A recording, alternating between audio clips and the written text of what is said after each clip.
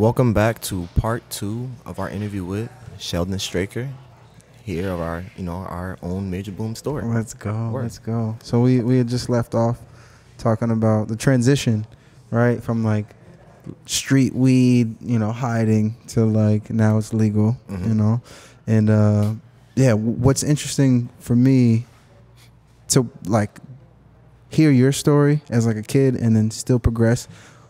What was it like? Did you smoke weed that entire time? Did you take breaks? And like, it's different for us because I'm not super young. However, it never stopped. Yeah. You get what I'm saying? Yeah. Like, he had to get professional for a minute. You know what I mean? So what was that journey like for you? For me, when I was living in Barbados, smoking weed was part of my life. It was a weekend thing mostly. Yeah. When I was at university there and doing my science degree, my biology degree, my migraines were kicking because of the stress. But I tried my best to manage it with medication. Like I said, there was the inhaler, there was the blood pressure medication, all these different things that were prescribed that really just didn't add any value. They just made things a little bit worse. And I had a friend who, his nickname was Plant. Okay. Yeah, we know. So that's how Plant. Yeah. Right? And, he would always come pick me up and we would go roll and smoke and I would always feel better after that. But when I decided to come to the United States to go to UMass Dartmouth to get my MBA, I decided, I'm going to cut weed out. And I lived with some roommates who were big time smokers and it was hard. Yeah. It was hard, but, I committed to not smoking. And after I graduated and I came back to the university as a professional, I decided to, explore weed again. And, the quality of the stuff that was available here, even though it was, street at the time, was pretty good. Yeah. And I got into vaporizing right off the bat because, I had a fiance. Ultimately, we got married, and she didn't like the smell of smoke. So I had to find a way to compromise, not have that smell.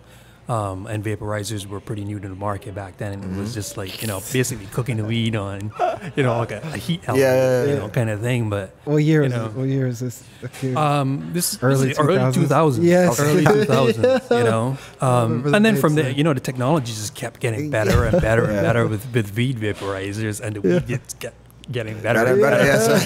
So, I continued on that journey. But, my intake of cannabis throughout my life has always been minimum effective dose. I wasn't a get stoned and, couch lock kind of guy. I just want a buzz. I just want to feel better. And generally speaking, that's how I have always used cannabis. But later in life, with the advent of decriminalization and medical legalization, I definitely felt a lot more confident about talking about weed with other people and feeling like, it's something that you could actually share education about, because being a science-minded person, research was always a part of how I look at things. And I just wanted to understand more about, why people gravitated towards cannabis, why, when you look at history, why was cannabis positioned next to every major civilization throughout antiquity? You know what I mean? There is a mutualistic relationship between cannabis and civilization, from my perspective and what I've seen. I mean, cannabis was found in the gravesites of the pharaohs. You know what I mean? So there's got to be a reason for that. Ancient Asian, civilization. I did a little bit of research, and they used that for everything and during some type of meditation and stuff like that. So, It was a part of their pharmacopoeia for thousands of years for a reason. It's Even part ours. It was part of the U.S. pharmacopoeia until some people with some not so good intentions decided that because people that look a certain way use it, it couldn't be good. And I think we lost as a society when that happened. Absolutely. But now that it's back in the forefront, and kudos to the people in California with the AIDS crisis who really push the issue. And kudos to hippies for keeping strains, you know what I mean? Keeping them going for so long, keeping those genetics, But more importantly, kudos to the people who've advocated for legalization and decriminalization and recognizing that, black and brown people have been negatively impacted by cannabis prohibition for so long. and doing something. They haven't done enough, but they've done something, to try to right some of those wrongs. But more importantly, kudos to the scientists who are out there trying to figure out how best to utilize cannabis as a complement to traditional medicine.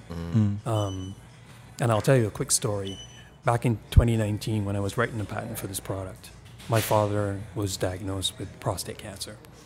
And, some of the research that complemented my patent application included prostate cancer research. And there is research that suggests, now again, this is suggested research, right, that prostate cancer cells spontaneously die in the presence of THCA, which inspired me to push hard for this patent application because of what my father was experiencing. He lives in Barbados with my mother, and my brother's still there. And during the fall of that year, while I was writing the patent application, he came up to see a urologist here for a second opinion on his diagnosis. And at that time, I was writing the application, and he became a little bit more informed about what I was actually doing. And he started asking me questions about cannabis. Now, my father's 78 years old. So his generation didn't, to them, weed was illegal. Even though he's a baby boomer, his particular generation, because Barbados is predominantly Christian society and you follow the rules, cannabis was just not something that he ever interacted with. But because I educated him about the possibilities of it having some sort of positive effect on his particular situation, he was open to exploring it. And the conversation that led up to him being open to it, he asked me, so how long have you been using cannabis? Oh my God. And I said, I've used cannabis since I was a teenager. What? He says, so wait a minute. So you used cannabis when you were living in my house? Dude, you never got caught, Sheldon? Nah. What, dude? Yo, you must walk light, bro. Yo, He has a calming energy, so Yo, I guess never, No. ever. They had no idea. That's insane. No Wow. idea whatsoever. And I mean, it's not like I smoked in the house. Right. But I still, came home stoned, Right. Time after time. But What, But I was- what do you have for siblings? They must have helped you cover up or something. no. No? My two brothers, one is older by 3 years, the other is younger by 3 years. Okay, so middle child. Yeah. Okay. All Middle right. child, mad Yeah, you scientist. slip right in there. Then I could see. Yeah, that. the middle child. Yeah, the middle child is generally ignored. Yeah. That. I mean, I guess that makes Yeah, sense. the middle child is like a phantom. Your dad never really knew. Never knew. Yo, that's But I mean, insane. it wasn't like there was any signs. It wasn't like I was an underperformer in school, Yeah. or, work or anything Yeah, like that. yeah. So it wasn't a big deal. But the fact that I was able to actually make this extract and give it to him, Okay, so he did use it. he did use it. You're gonna get high today, Craig. Let me give that a round of applause. Let me give it a round of applause. You're gonna get high today. That's a good thing. So did he get high? Well, I made the CBD. formulation in a way that wouldn't get him high. Yes. Because that was not the intention. Yeah. Would help with pain relief. It would help with Well, when the intention is. the intention was to try and get as much into him before he left here Okay. to go back to Barbados. Yeah. But more importantly, when he was given the diagnosis of prostate cancer, he was put on basically a testosterone blocker. And a testosterone blocker, basically the idea is testosterone feeds prostate cancer. And the doctor's intention was to basically not give it a source of testosterone so that it would slow down and spread. Sounds horrible. But what it did was it sucked the life out of him. Yeah. You know what I mean? I mean, you're a man. You need Right. testosterone for muscle, for just general health. Especially at that age, too. Especially. Yeah, it slows down. So my intention was to actually stimulate his appetite and hopefully, slow the progression of the cancer. Per the research that I saw, THCA being present in the formulation, adding some value. But more importantly, being able to give him an appetite so he would eat. He still has the cancer. It's not something that's going to go away right now. It's his PSA level has gone up from 6 back in 2019 to 9 now. So What's PSA? prostate-specific antigen, which is an indicator of the presence of cancer. And we're actually looking to bring him here back to the United States to have targeted radiation therapy if we can get that worked out. So, you know, just, for all the people out there who are, thinking about cannabis, understand that, it can be used as medicine. There's research that suggests that, but, you can't make any claims about that stuff because there's no FDA stamp on it or anything like that. But, from the research that I've done, there are big companies out there trying to find ways to farm cannabinoids right now to position themselves for when all the research does come back saying, yes, you can use cannabinoids for this purpose. But that's part of the journey, and part of my inspiration for creating a formulation the way how I do is the intent of offering something to people who want to use it for medicinal purposes and want to be able to discreetly titrate the way how they want, depending on how they're feeling on any particular day, and be able to maintain some dignity, as you go forward with whatever illness you're dealing with or whatever it is you're trying to solve. I want my product to be positioned to meet you where you're at and journey with you to where you want to be, in a responsible way, and like I said, do no harm. So all organic ingredients wherever possible, and sourcing the best possible raw material to work with. So would your father move to Mass, or is he just coming for? He would just come up. I mean, what we've done on in terms of reaching out to doctors to understand a little bit more about what that process would entail, it's months. Yeah. So having him here for a minimum of 3 months to go through that process, that's what we got to do. That's what we got to do. Yeah. Well, it's a good place to be. I'm sure your formulations, you know what I mean? So. Well, you said a little bit earlier about the journey with cannabis.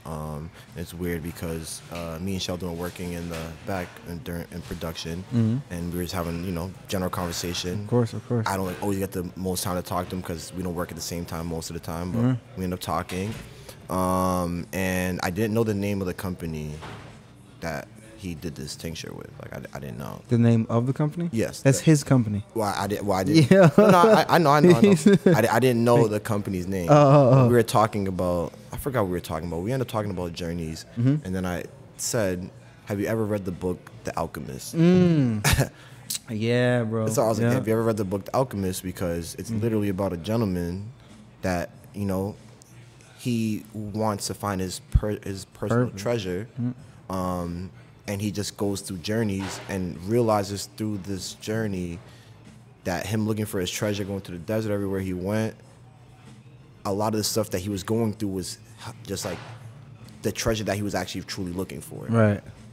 So then he said, "Oh, my company name is Mindful Alchemy." So then I'm like, "Okay, all right, this is crazy. This is crazy."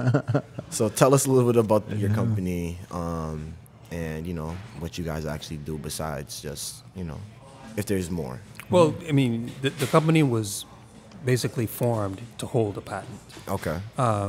And right now, like I said, working with Major Bloom as a production partner, we're bringing the product to market for the first time. Let's go. Yo, clap that up, dude. Wrong. Yo. We're bringing it to market. Let's go. I got you. Yeah. But the name is very intentional. Okay. And alchemy is the transformation of something into something else. You know what I mean? A lot of the stories talk about turning lead into gold or something like that. Yeah. Well, akin to that, I'm turning flour into a tincture that is usable, is versatile and diverse. And the mindful part is self-explanatory. My heart and mind are intentionally there to produce this product with the intention of producing something that I would use for myself, that I would share with my family and friends. And I want to be able to share it with people who are interested in a product like that. Okay. And the mindful part is a lot of thought went into it. A lot of intent went into it. And even the name of the product itself is intentional. Talk to us. The name of the product is Kira's Elixir. And an elixir is, like a formulation that has a specific mystical purpose, because even, to say that the ingredients are coconut oil, hemp seed oil, lecithin, and cannabis extract, is to leave an ingredient out, and that ingredient is love and pure intention. You can't quantify that. You can't put that on the label, but that's part of it. And the name Kira. Maybe we should. Yeah, who says we can't? But I touched these batches. Yeah. You know, I infused them with my soul, my heart, my intent. And the name Kira is because my wife and I lost a daughter back in 2017, and I named the product after her because of the healing experience that I went through when we found out we were pregnant. When I met my now wife back in 2013, I was going through a divorce. And at that time, I felt like a part of myself was kind of walled off to protect myself. Like a part of my heart was just like not available for a full-fledged relationship. And my wife being the kind, loving, supportive person, she met me where I was at. She understood that. And she stuck with me throughout that. And it's not, please don't take it like I was being cruel to my wife. No, I'm just saying that because of the experience that I had, I could only go so far in terms of opening up. But the minute we found out that we were pregnant, there was just this light that lifted all of that negativity, that burden, that apprehension from me. And I felt pure joy and I felt healed. And when we lost her, it hurt. It still hurts. It's been 5 years and I still think about it and it still bothers me and I know it still bothers her. But every day gets a little bit lighter. But in her honor and because of that experience, this product is named Kira's Elixir because of that healing that I went through during that experience at the beginning, the joy of being pregnant, the anticipation of what a child is going to bring to our life, our family's lives, what raising a child was going to be like, what she was going to look like, what she was going to be like, hope, potential, possibility. And the loss was devastating, but I choose to walk away from this and focus as much as I can on healing. When I see a little girl sometimes and she looks a certain way, I think, what would my daughter have looked like at that age? But, you got to walk away with what you can and salvage the positive parts. So I choose to focus on the healing and the positive parts of it. And this product is named in her honor and is with that intention that I bring that to the market. Right. Well, I'll say this: her name will definitely live forever, for sure. And what I'm saying, it's collaborative. Yeah, for sure. You know what I'm saying? For sure. And let me interject real quick because the amount of, experience that you bring and story and intentionality is super important. As someone who's probably at this point hundreds of conversations about ideas and what can be. As simple as forming your business, having a patent, gaining your experience, knowing your story. Like you came in here knowing exactly what you wanted to do. And I can tell you, Sheldon, everyone can talk about ideas. You're someone that executed on that idea. You hear me say that all the time. And this is exactly it. Not only the patent, not only the company, the product and how to make the product. You know what I mean? Like that is admirable, especially because it's extremely unique. It's not, we make pre-rolls, it's nothing. And I feel you on that love because there'd be times where I'd be doing a batch and I'm just like, I might not be feeling the greatest right now. So let me reverse that and be like, yo, bless these freaking pre-rolls. I hope everybody has a freaking great day, whatever it may be. So the fact that it's rooted in such a deep story, that means a lot. You know what I mean? So, shout out to you for, using the positivity. And I appreciate that. Oh, of course, man, of course. So kind of like piggybacking off of what Ulysses said, he talked about, the intention and transforming an idea into a full action. Can you talk to, maybe a younger person might be listening, someone that might see it on IG or whatever, whenever we post this, how did you get to that? Because I don't know if everybody... I don't know your full story, if that was how you've always been, or if you had to grow into that, or whatever the journey was for you to get to that point where there is nothing else blocking your mindset of what you're doing. I would say for me, as I look back on my life, the question is a really good one. as I reflect back, I've always been mission driven sometimes. And once I hit a goal, sometimes like the interest could fall off. I mean, I've been a professional photographer. I've done art. I've had exhibitions, and you know, it's funny because some of the best art I've ever done was on Blue Dream. You know what I mean? Okay. Oh yeah. Okay. It's kind of funny. But you know, but there was a point in my life where that served me, and once I got past needing that, I let that go. I don't do art anymore. You know, but I do a different kind of art. It's transformed. It's transformed, and I think that's part of it. I like to give things my full attention until something else catches my attention. But nothing has caught my attention as much as cannabis because of how much of a role it has played in my personal life, and to see how, you know, its acceptance is transformed in society. I want to be a part of that. Because I remember being a kid smoking weed in the bamboo patch back in Barbados and being embarrassed about the fact that I smell like weed. And now I go home every day smelling like weed proudly. Yeah. You know what I mean? And to know that somebody somewhere is going to benefit from something that I create is beyond fulfilling. You know, to know that when I, you know, have a problem with my migraines or whatever it is that I'm facing, I can reach for something that I created. But to know that somebody else could do that means a lot to me. Yeah. I hope that answers your question. No, 100%. It definitely helps because, like, someone like myself that I consider myself an artist. Like, I do podcasts. This is not something that I just thought about doing one day. Like, I thought about doing this for like 2 years. And then I was like, had to figure out, all right, how do I use any type of equipment? How do I get equipment? How do I like get people to help me?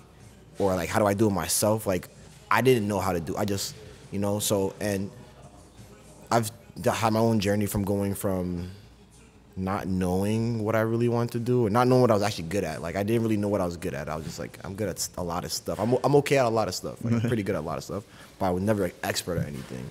So seeing you, hearing your journey, and also, you know, just working with you and, you know, just being more mature at the age I am right now, it's very relatable to understand where you are and to, you know, continue to feel what I'm passionate in. And people might not understand, but I have a vision for it.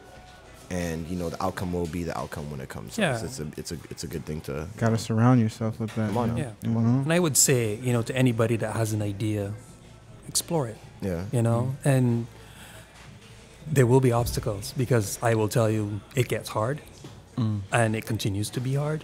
I've given up so many times on trying to bring this product to market because I couldn't find the right partner, the right place, the right situation. But, you know, I read this in a book and I don't remember the name of the book, so the author, please forgive me, but, you know, the heavens don't bar all paths. Okay? So if you want to get from here to there and you find there's a fence, you can go over it, you can go under it, you could go around it, or you can go through it. You know, but it's up to you which path you choose to use. But the path isn't barred 100%. It's just you need to figure out how to get around that obstacle. And there will always be obstacles. It's just real.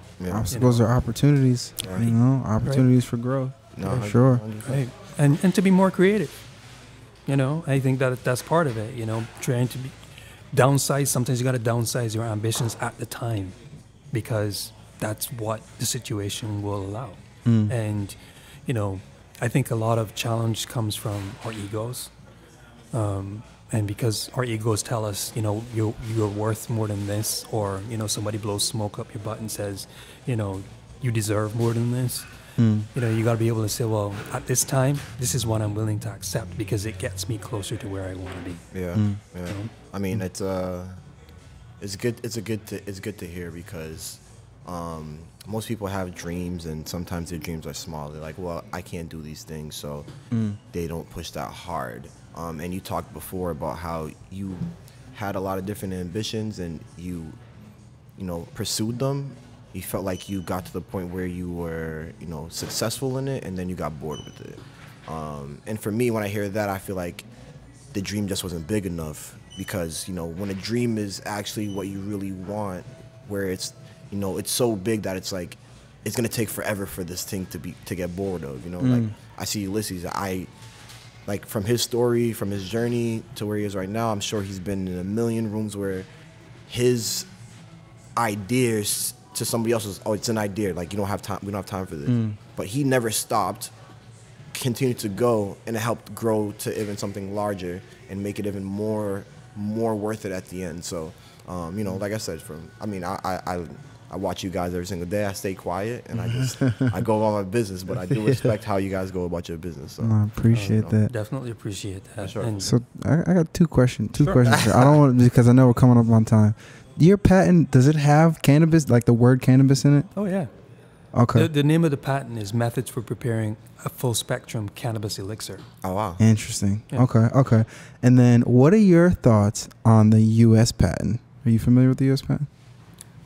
I have a U.S. patent. No. The government's patent. Oh, the government's patent. Yeah. I mean, can you really say you're surprised? You know, when I was doing my research into cannabis patents, the most patents are held by the U.S. government. Yeah. Well, cannabis patents or in general?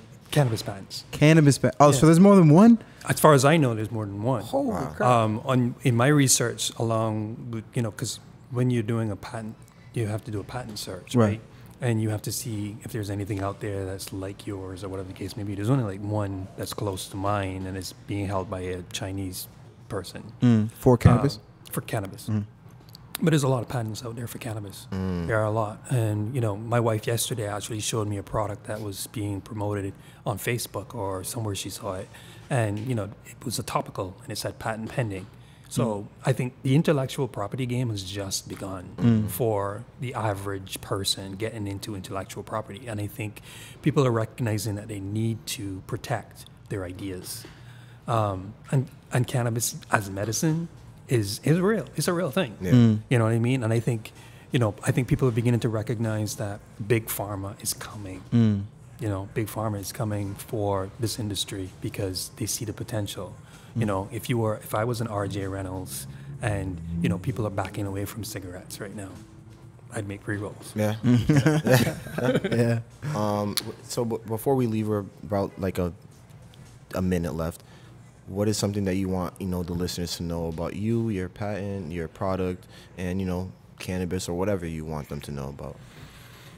Oh, that's a good question. I mean, I'm a regular guy. Yeah. You know, I mean, we talked a lot about things that I have done. No, I'm just a regular guy. I had a problem and I needed to solve it. That's the best businesses. Right? You know, Solving the it. problem I needed to solve was I needed a better way to consume cannabis reliably. And that's what I did.